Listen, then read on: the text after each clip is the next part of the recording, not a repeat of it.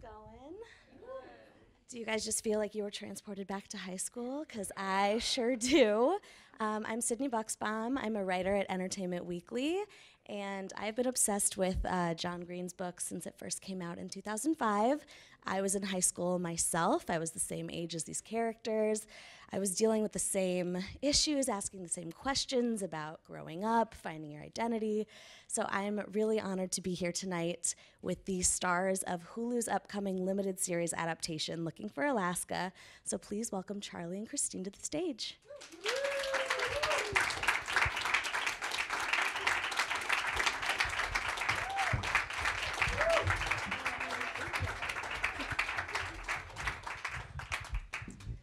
So everyone here just watched the first episode of your new Hulu series.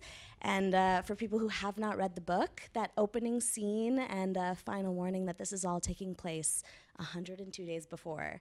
It's pretty ominous. For those who haven't read the book, what can you tease about what this countdown is leading towards? It's a tough question. Starting with the hard ones, guys. I mean, there's definitely something that happens. I can say that much.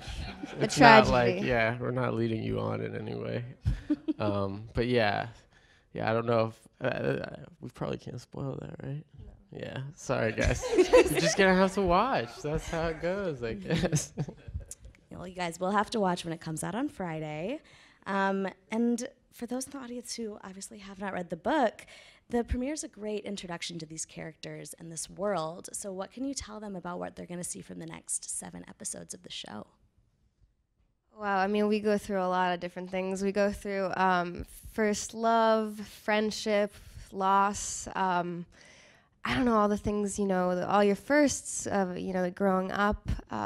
It's really hard to sum all these things up, I'm realizing, but... Yeah, I mean, really the story is just about these kids, and I think that's, reading the book, I was a big fan of the book, and I think that was really how I fell in love with it, was just through these characters and really just spending time with them. And for a majority of the story, too, there isn't really any one thing that they're all focused on. They're all kind of living their lives independently, and then, there are lots of pranks and things like that happen, but other than that, it's really just them, like she said, going through all those things that you go through when you're 16. And so tell me a little bit about when you guys both first discovered not only this book, but John Green as an author. I read the book for the first time when I was in high school, and I had heard about John Green, watched The Fault in Our Stars, and was really obsessed with that. But I really just fell in love with this book in particular, just because I felt a lot less alone. I was in high school, and I was going through a lot of those things, and then even revisiting it now, it's still so relevant. I feel like all the topics and things he goes through is just, it still matters so much. Yeah, I had a similar experience in that this was actually, when I first read the book, that was my first experience reading anything of John's. And I really just, exactly what she said, I think he writes from such an open and honest place, and he really is that way in person as well. But you can really tell so much, I think, through his writing. And that was, I read it when I was about 15, and I just connected so much with the character Miles, and especially his inner dialogue and what he wanted out of life, and then his feelings for all of these people. They're all things, the questions he was asking, all things that I really felt like I was going through at the same time. And so that was it. And then I read Fault in Our Stars and the other books, but yeah, Looking for Alaska was my first and my favorite. And this adaptation comes from the OC showrunners, Josh Schwartz and Stephanie Savage. They obviously know their teen dramas. But what I think is really cool is that they've decided that this is going to be just 8 episodes telling the entire story of the book, open and shut, 1 season. So what did you guys think of that decision to, tell this story open and closed in 1 season? Well, I'm just really glad we got to do it in this way. It was supposed to be, it's been 13 years in the making, this whole thing, but it was going to be made into a movie 4 years ago, and I'm just really glad we have it in TV format now, and that we get to spend more time with the characters, and it's not told from Miles's point of view anymore, which is also a thing I thought was really important, and we get to spend more, Yeah, Yeah, no, I mean, and to that point, I think like one thing the first time I talked to Josh and Steph before I had the job or anything, that was something I brought up because to me, it's a really important part of the story that there is a definite ending. And I mean, even in the first episode, my character's obsessed with how people end their life or what note they leave on. And I think it's so important for this story as well that it's a very clear, this is the final moment of this story. And that was something that they completely agreed with and were so on the same page about, and something that John was really thought was very important because, I think especially because we've seen recently where, books that get turned into things can end up going on longer than the book. And I think just for this story in particular, I think it was really important that it kind of stuck to the ending that it has. So yeah, we just got really lucky that everyone was on the same page about that. And Kristine, like you said, this has been a long time coming, bringing the story to the screen. And you've actually been attached to it kind of a lot longer than people may realize. So talk about how you first kind of became attached to this project. Yeah, well, 4 years ago, it was going to be made into a movie, and I wasn't acting at the time, but I received an audition. The director at the time found me somehow, and I sent in a bajillion tapes, and it was like 3 months process. And I got to be part of the chemistry, and it was so close, and then unfortunately the whole thing went away, which was heartbreaking. But yeah, I kept asking every year my agents if it would come back around and how I could get involved again. And then I was lucky enough to meet with Stephanie Savage and Josh Schwartz, and here we are. So it was a dream come true. And was Alaska different in the first, few iterations that you saw of this character?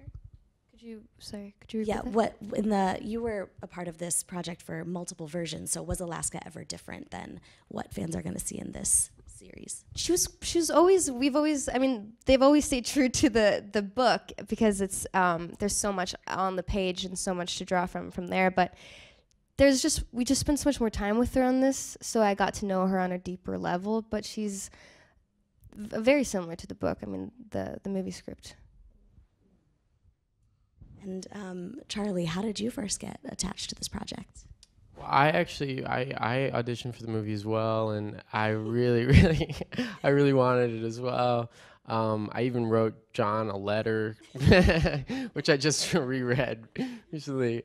It was kind of sad, but endearing. And I wanted it so bad, and I met with the director, and met with the guys who adapted it, and I got to a certain stage and they were just like, you're just too young, we're sorry, even though I was at the time 16, 15, and I was of course really sad, and then it was a similar experience where the subsequent years I would ask my agents like, hey, is there anything going on with that? And then finally about a year ago now, they let me know what was going on with it, and then the process was just really lovely, and Josh and Steph turned out to be great. And it's crazy because Josh wrote the first draft of the film script back in 2003. I think it was before the book was published. So they've been attached to it for longer than anybody. But yeah, it all like she says, all dream come true, and it's pretty crazy. We're all here now.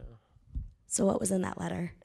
It was so funny because we did the Q&A last night as well, and somebody asked, because John brought it up, he was part of the Q&A, and the moderator also asked what was in the letter. John said, don't tell them.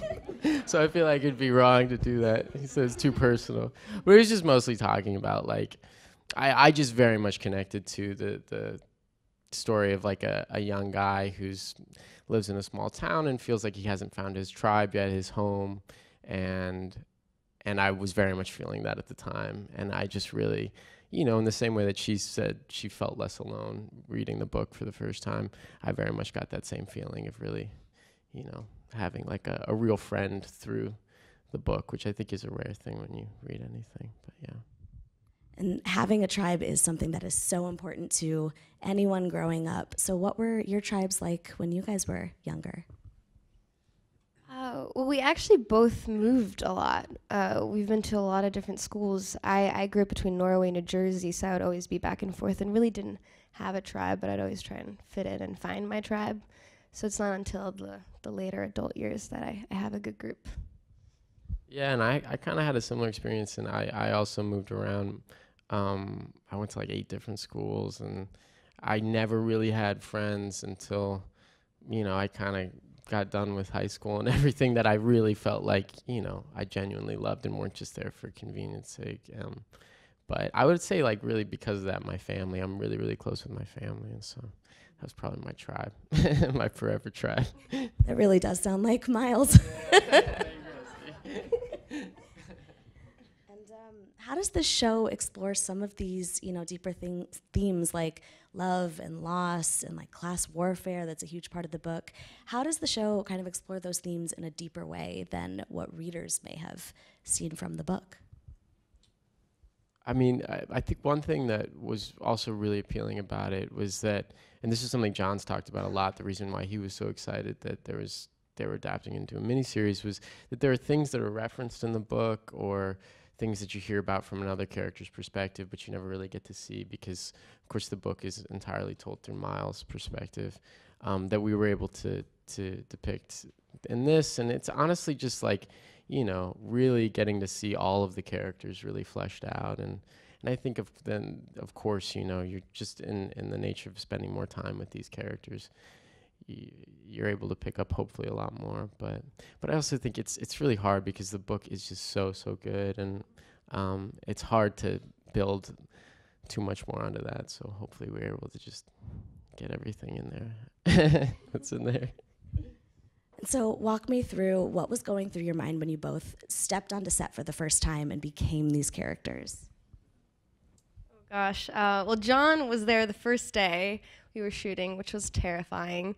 I had it's the shot where we're outside of the liquor store and I'm checking out the IDs and my hands were just shaking, and we had to do it so many times because they just wouldn't stop shaking. But then John came up and he was so sweet. He was just like, you just take your time, and he was so lovely. But it was terrifying putting on the clothes for the first time and getting your hair and makeup done as the character and really just be in her car. And it was really special and terrifying. Yeah, it was actually really nice because we had about 3 weeks before we started shooting of just rehearsal time.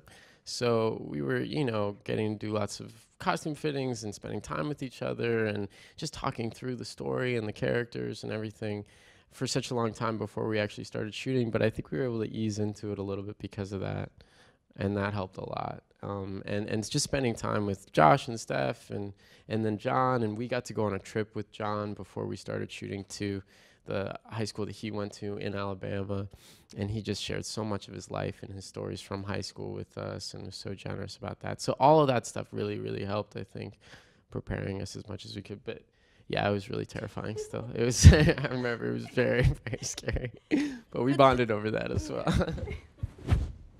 And obviously there's going to be some, spoiler alert, you will cry. It does get emotional. So what was it like, easing into the characters at first before you really got to those deeper, more emotional, heartbreaking scenes later on?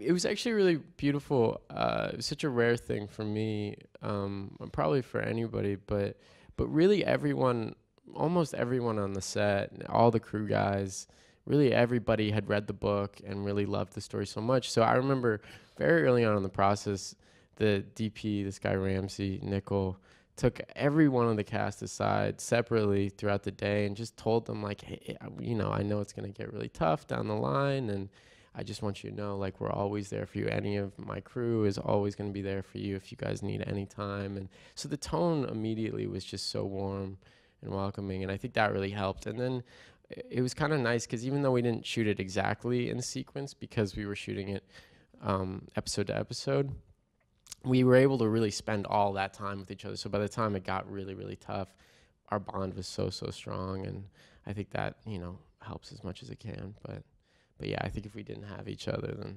it would have been much harder. Yeah.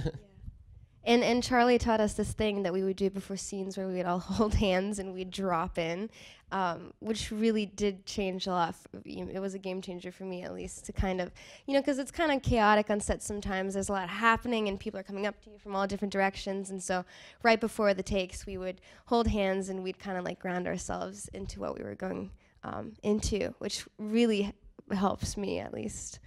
But yeah, the support and love was, without that, I don't know what it would be. Awesome. And what were the most important aspects of these characters that you knew that you had to get right?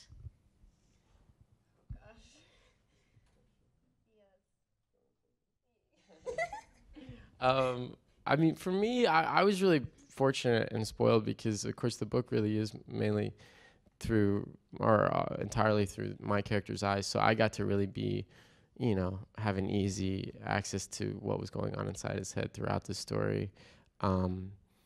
So I think, I had somewhat of like a blueprint in that way, but I think, it's always tricky when I would imagine when you're adapting these things, and I really just like had to put all my trust in John and Josh and Steph, because they have such a tight bond as well.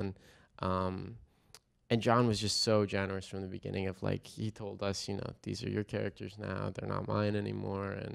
And he really was saying like that he really felt as though, we knew a different side to these characters than he did, and to just really trust that and be confident in that. And so you kind of just do that and then hope for the best and hope you don't screw it up. But yeah, I mean, I think each one of us, for very, very different reasons, have deep, deep connections to our characters. And I think it was just about being able to trust that and be able to lead with that as much as possible. Yeah, I definitely agree with a lot of that. It is really scary when the book had a big following, and I feel like there were a lot of expectations about who Alaska is or is supposed to be, and I was really scared about making sure I was doing it right, but then I kind of had to just let it go, and it was mostly her external bits that I was struggling with, but, yeah. And how have playing these characters impacted your lives so far? I mean, the show hasn't come out yet, but have you learned anything from Miles in Alaska? I feel like I'm trying to, at least. She really taught me. She's so strong, so I feel like I learned a lot about her strength and kind of putting myself out there more and standing up for what I believe in. She's very just. She just really trusts herself in a way that I don't, and I'm learning how to do that. I mean, for me, definitely, I learned I don't look in cargo pants or shorts. That was Nobody very does. important. But no, I mean, in all seriousness, I really like. It was crazy because when I first read the book and I was 15, I was at such a specific point in my life, and I very vividly remember like what was going on and what my struggles were and what I really wanted out of my life at that time. And then now to be able to be kind of, for that to be my first, experience with the story, and then now to be like doing this and talking about it, and so much has changed for me, and I've learned so much in my own life. It's really nice to be able to like, I do see so much of myself, especially at that age, in this character, and still to this day see a lot of myself, many times to a fault, with this character. But I think like really just, I don't know, I just have such a love for this Miles, but also really all these characters, and I think that has been like such a gift, and that love has just grown through now knowing all these people and them giving all of their lives to this story as well. So yeah. And what do you guys hope that young people are gonna take away or learn from watching the show? Well, I hope, after reading it, I felt a lot less alone. So I hope that people will watch it and feel like they can relate to any of the characters. And I hope it will just start a conversation. Don't judge a book by its cover. We're all going through our own battles and struggles. And I think that's really important. Like Alaska, for example, keeps a lot inside her and has this facade, and you really wouldn't know. And so I hope that people will feel less alone and talk more openly about how we're really feeling. Yeah, and I think when I first read the book, the feeling that I got was that I just connected with so many little things and big things that the story was about, and I just hope that people just have a genuine heart-to-heart connection with these characters and with the story in whatever way that is for them. You know, I think that this story really just is about life and asking all the questions that I think, you know, everyone kind of asks themselves and each other all the time. And I just think if anybody can just have a genuine, deep connection with any part of this story, then that make me really happy. And this is obviously such a different kind of teen show than something like Euphoria, but each are, you know, equally as authentic to what teens kind of go through when they're growing up at this age. So why do you think something like Looking for Alaska, which was written, you know, over a decade and a half ago, why is it still relevant today for teens to watch now? Well, I think the questions that we go through or the things that we talk about are still just as relevant regardless of the social media or the things that have changed. I think, you know, experiencing love for the first time or, you know, all these things that we talk about, I think that's still happening with teenagers today. It's just maybe more heightened or different conversations. Yeah, no, I completely agree with that. And I think that was actually, because there was some question at the beginning, because it's not really specified when the book is set. And so I know there was a question of, you know, if they were going to set it in today or if they were going to set it in the 90s when John was in high school, or, you know, what they ended up doing in 2006. And I think that was smart because, and they've talked about this, it's right before, you know, technology was obviously, you know, very, very different, and people had cell phones and everything. And that really does have an impact on the story and everything.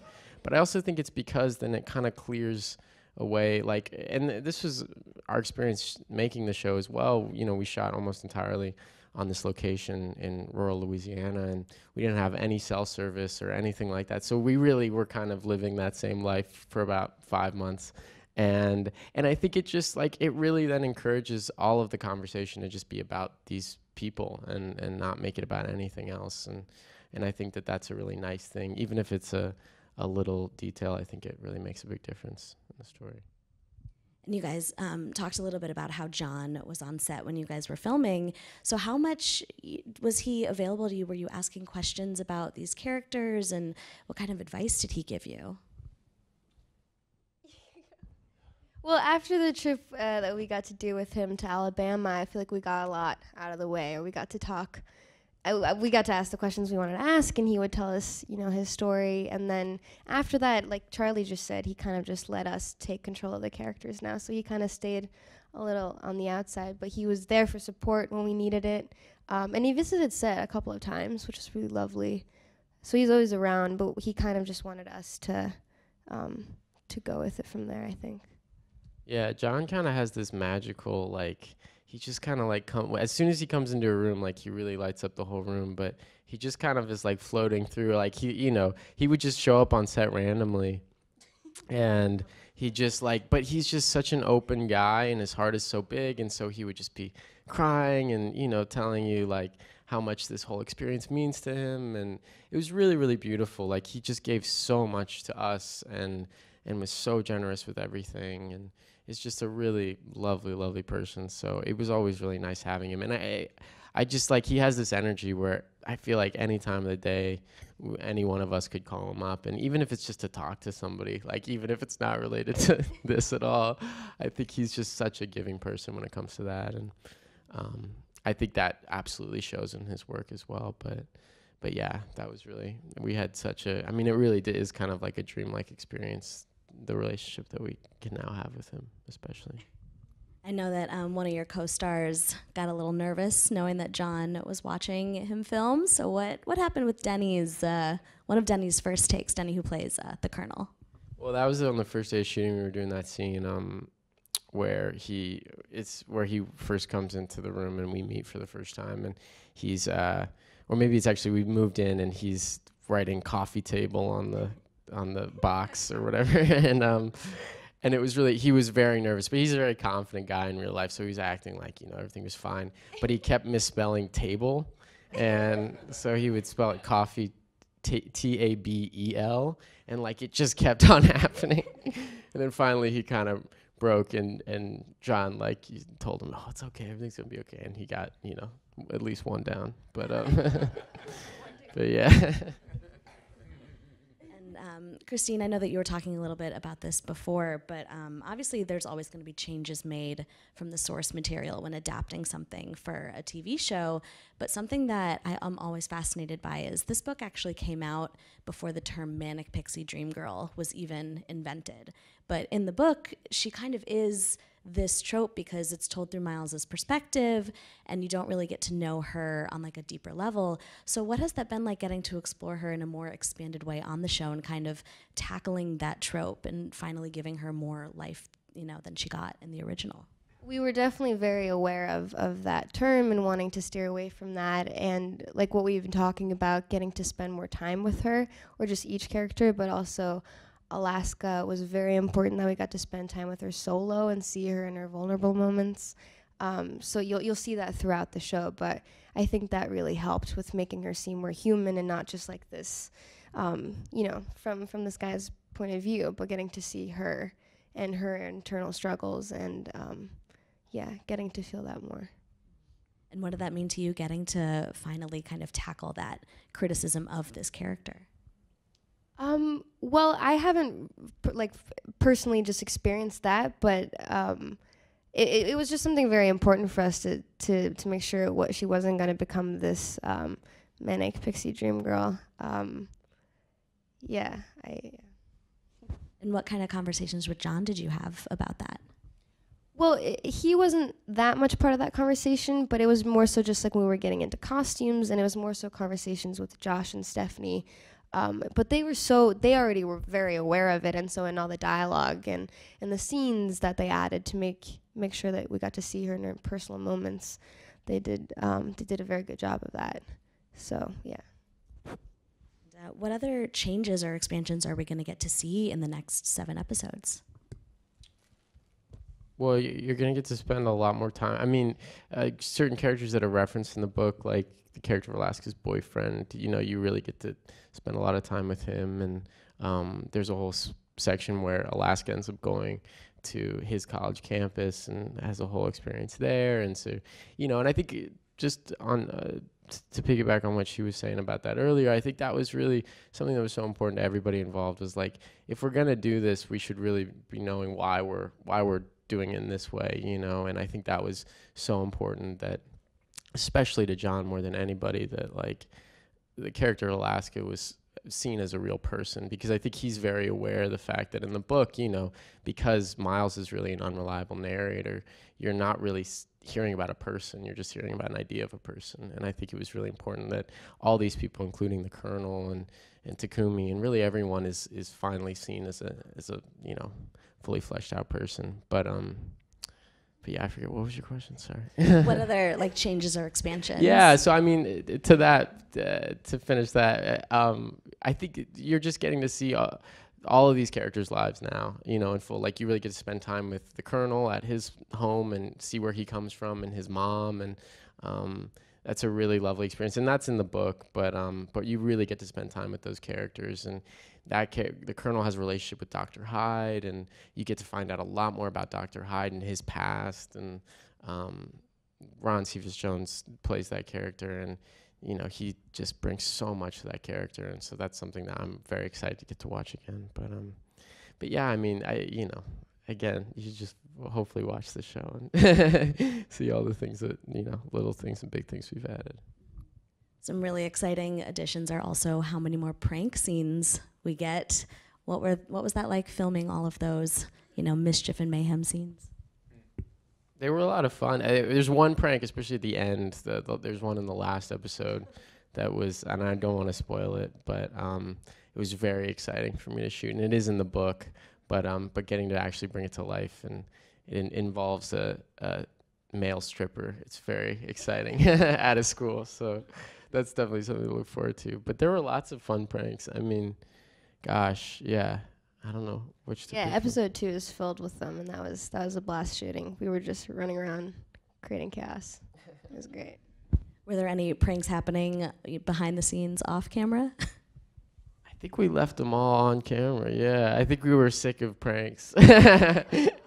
Um, yeah, I don't think we did any pranks. No, not us. We're just like playing music and trying to be nice to each other.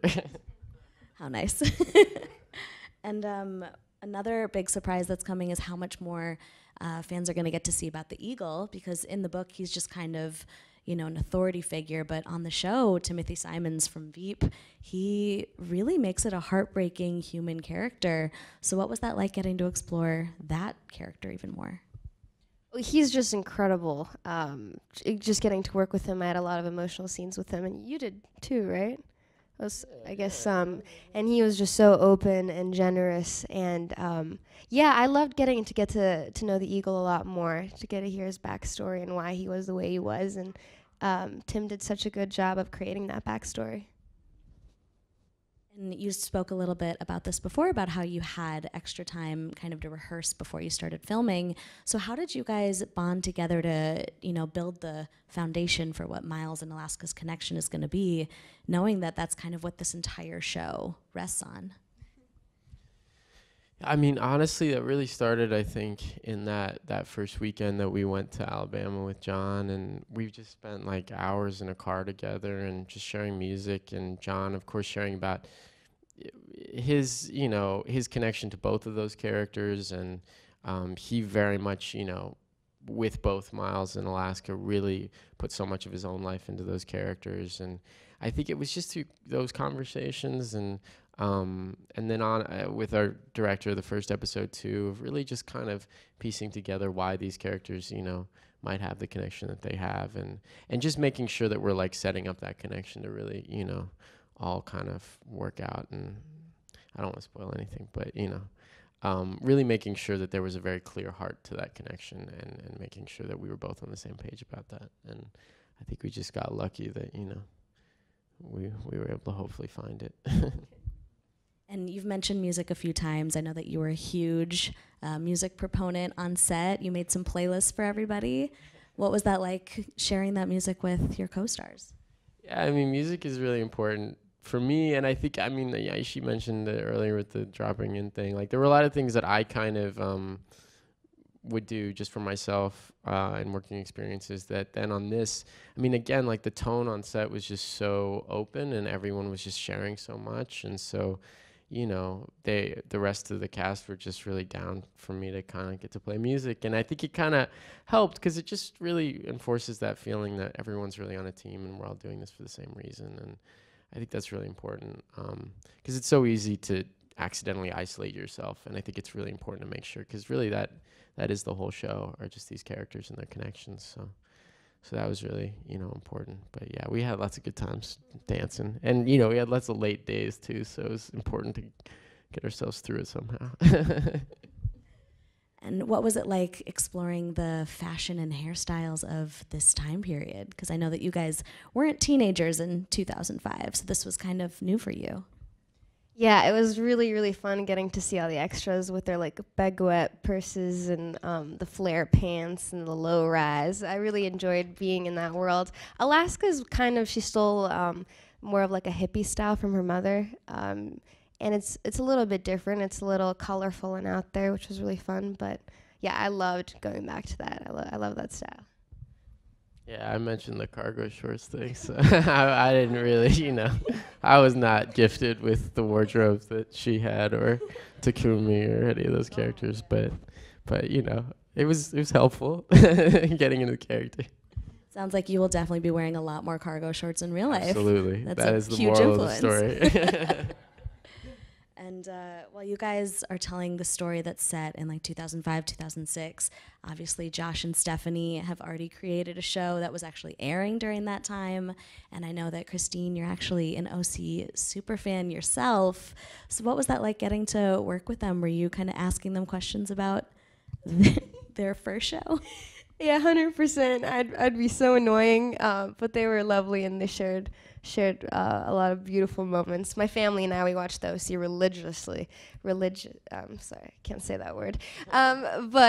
So getting to meet Josh and Stephanie and actually get to work with them was beyond, yeah, so it was all crazy. Yeah, and she actually, because I had never seen the OC before, I hadn't seen Gossip Girl, so she really introduced me to all of that on this experience. So it was nice because we could go to set and I'd be like, oh, so this is the episode that Seth did the, or whatever, and Josh would tell us what was going on behind the scenes. And she spoiled a really big thing for me early on, though, which was tough. That's and I was unforgivable. Like, I know, it really is. But, I forgive her. It's okay. Wow, you guys have come a long way. And before we wrap up, what are you guys most excited for everyone to get to see from the rest of the show? I mean, so many things. There's so many things in the book that I'm really excited. I'm excited to see them again, and I'm excited for anyone who was a fan of the book to get to experience watching it. Because as a fan of the book, like genuinely, I really am a fan of the show, and there's so many things. There's so many little moments, and I just can't wait for people to connect with it, hopefully, and whatever they think, whatever that is. I can't wait to see what that is. I couldn't have said it better myself. Amazing. Well, you guys will have to check it out when it starts streaming on Hulu this Friday. Mark your calendars. It's a great binge watch. Make sure you stock up on Kleenex. Thanks, guys. Thank you. Thank you so much.